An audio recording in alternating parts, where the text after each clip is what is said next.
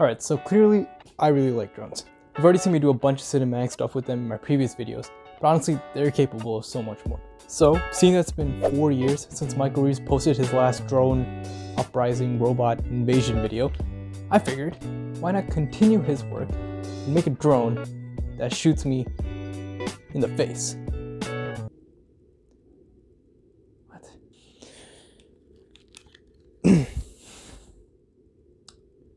So let's do that.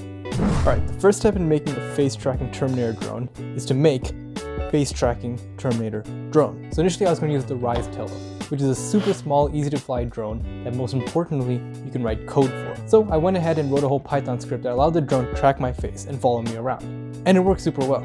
So I thought, easy, let's just add a shooting mechanism to it and we're done.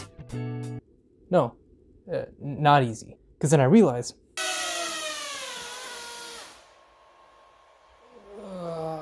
this drone can't lift shit. Back to the drawing board. Alright, screw this drone, it's too weak. Instead, let's use this way bigger one, but the only problem is that it's not programmable. So instead, we can make a turret that attaches to the bottom of the drone and can track a target's face. Once it's got a lock, we can start shooting. Right, but how's it even going to shoot? Well, along with a bunch of drones, I also have a ton of Nerf guns. So I went ahead and ripped the flywheel system out of one of them and hopped into SolidWorks to quickly 3D model and print out our turret mechanism. And by quickly, I mean that was literally 2 weeks worth of work. Like, look at all the test prints I had to do. Right, also, even though this drone is 5 times the size of the Tello, it uses these dinky brushed motors, so it can hardly lift anything. So I literally had to go and cut holes in the Nerf magazine and take out as much weight as possible from the drone so that it could even barely lift the turret. Then all I had to do was slightly modify the Tello code so that the turret could use 2 servos to track and aim at my face. Alright, we got the face tracking done, we got the shooting mechanism done. All we have to do now is test and hope I didn't just waste a month of my life.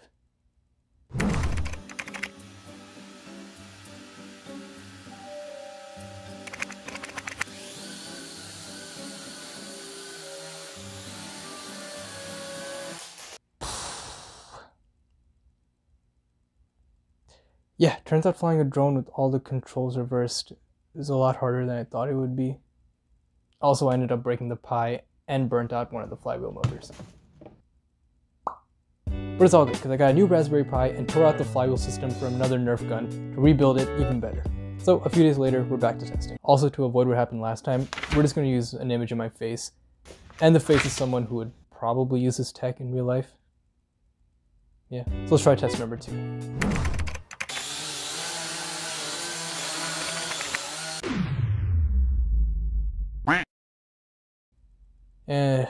And it missed.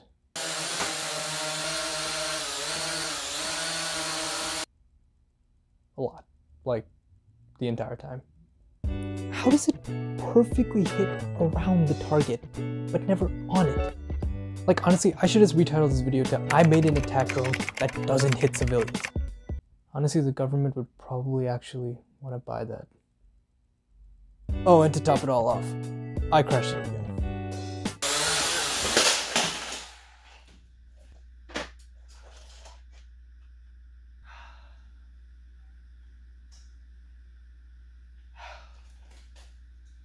We don't give up here.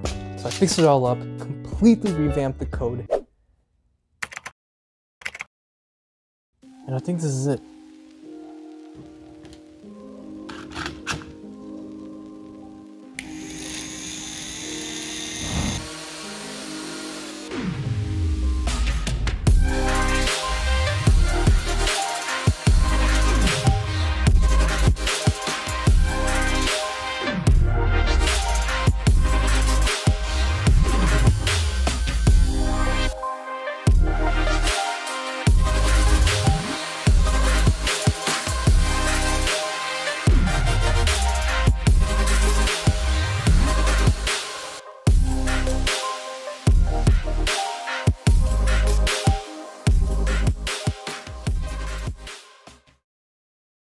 And yeah, I'd say it works. Thank you so much for sticking around until the end of the video.